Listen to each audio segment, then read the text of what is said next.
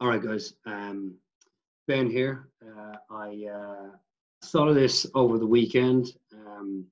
If you found yourself here, you're possibly an MMA fan, possibly not an MMA fan, just seeing what the hell's going on this YouTube. Myself and my friend Neil have set up a podcast page, but we're also going to try and push out some content that perhaps would be a little bit unique to a typical podcast setting.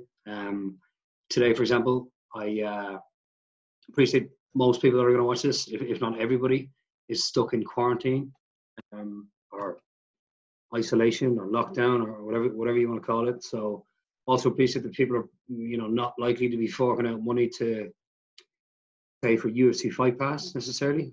People might be casual fans and may have a little bit of a vampire-esque urge for blood and be interested in watching quick fights. So what I thought I'd do is stitch together a quick video of my top 5 fights available for free on YouTube right now.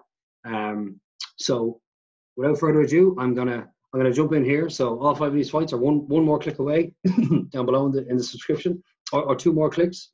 If as I said, we're trying to get this podcast off the ground. So if you click subscribe before you click these links to the fights, that would be greatly appreciated. Maybe you like listening to some in-depth fight talk.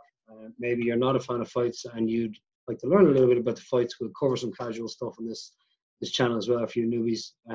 But anyway, without further ado, here's my top 5 fights available on YouTube for free right now. So fight number 1, I was trying to stick to official videos only for this. So that being fights uploaded by the UFC or by Strikeforce or Bellator or whatever it might be.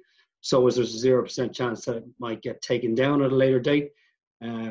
I've included this one. It's not officially uploaded, but it is on YouTube and seems to be uploaded on YouTube for quite some time. It has about 60,000 views. So plus it's possibly my favorite fight of all time. So I wanted to put this one on first because if you're still listening, you're very likely to at least watch one fight.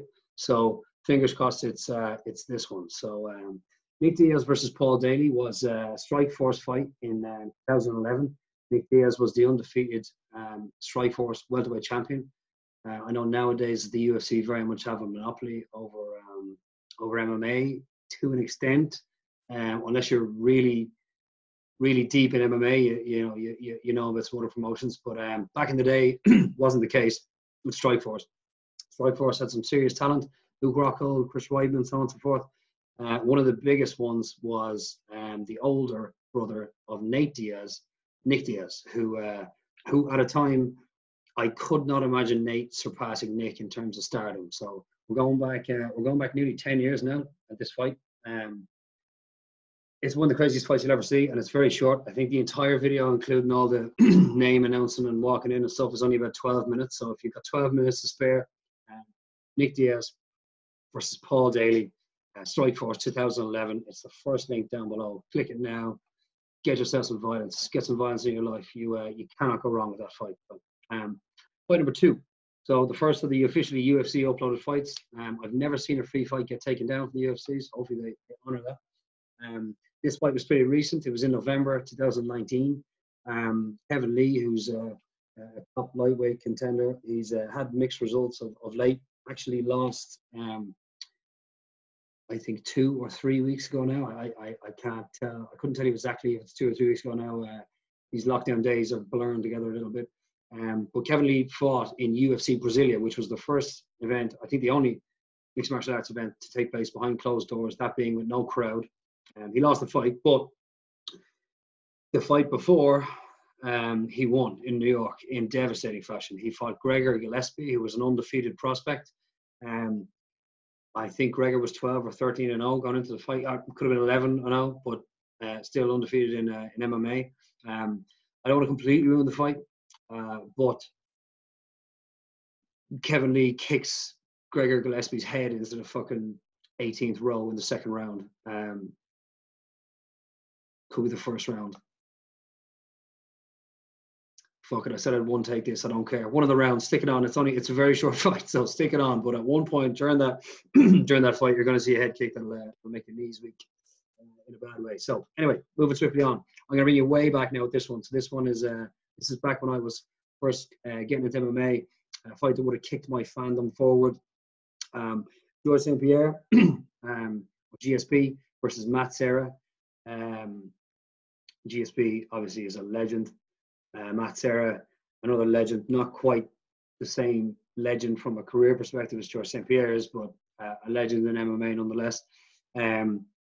This was their first meeting. So Matt Serra had won the Ultimate Fighter, which was basically a season for failed contenders to come back and win a title shot because there was a lack of contenders in the welterweight division at that time. Matt Serra won that Ultimate Fighter. Not by fluke, but he certainly wasn't the favorite heading into the show. He beat Chris Lytle in the final to earn his title shot. He came in as a massive underdog against Georges St-Pierre. And if you don't know what happened, click the link below. If you do know what happened, still an incredible fight. So click the link below again. Number 4 or number 2, whatever way you're counting down. Forrest Griffin versus Stephan Bonnar, number 1. So the Ultimate Fighter finale, season 1, the Ultimate finale. Forrest Griffin, the future champion. We didn't know at that time. I never expected him to be champion myself, to be honest. But he fought with Stephan Bonnar. They went the distance. Amazing fight. Arguably saved MMA. I think this fight was back in 2005. So we're coming on 16 years. Or sorry, we may just be at 16 years. I think it was in April 2005. So it was our 15-year anniversary. So we're into the 16th year of this fight's existence. These two guys went to war for a contract. And they both ended up winning contracts. But I've watched that fight 4 times, I think. And every time I've scored the fight for Bonnar. Close, but I've scored it for Stephan Bonnar every single time. So I'd be extremely interested if anyone clicks that fight and gets it watched. Put your judges hat on for me, please, and let me know what way you scored that fight. And the last fight, so number 1 or number 5, whatever, no particular order. So we almost got Justin Gaethje versus Tony Ferguson this weekend, which I'm upset about, but I can understand, obviously, given the global pandemic. Justin Gaethje, however, is a gem in MMA, and I mean an actual gem in MMA. I'm betting the day he retires. Every fight he's had in the UFC has been an absolute barn burner or a first-round KO. This was his debut in the UFC. He was 18-0, I think, a 3-time defending champion in a previous organization before he joined the UFC. He came in to fight Michael Johnson, who has had mixed results at 2 weight classes since this fight. Honestly speaking, I think this fight might have changed Michael Johnson, possibly. It would definitely have changed me if I was involved in this fight. But crazy fight. Fight of the year in 2017, in my mind anyway. And that's the 5th link down below. So give that a click. If you are a fan and you've watched this and watched all 5 fights, then you're in the right place. And look, I appreciate any and all support. So if you guys give us a subscribe, a like, a share, or whatever it is, give us a follow on Instagram. We're at transatlantic_MMA on Instagram and Atlantic MMA on Twitter. So hopefully be hearing from you guys. Hope you enjoy the fights, and it's been good talking to you. Cheers.